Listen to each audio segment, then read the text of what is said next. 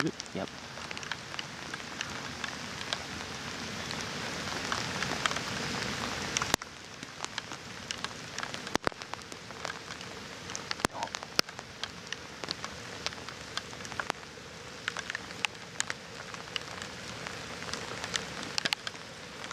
Kill him.